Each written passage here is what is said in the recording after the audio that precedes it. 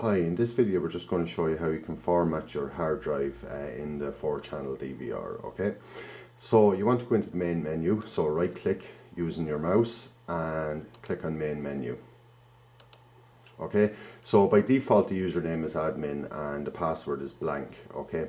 So you can change this yourself in other settings on the box, and we'd probably advise you to do that just for security reasons. So I'm just going to click OK. So I'm logged in now, I right click, go into main menu, and now the main menu is available. So what we want to do is go to advanced, go to HDD manage, and just go format disk and click OK. So it only takes a few moments. I have, I think it's a 500 gigabyte DVR hard drive plugged in here at the moment, so you'll see how quick it is there. So it comes back and tells you the format is finished. That's okay, and we can just cancel out of that and go back to your normal screens. So that's basically it, how you can format your hard drive in the 4-channel DVR.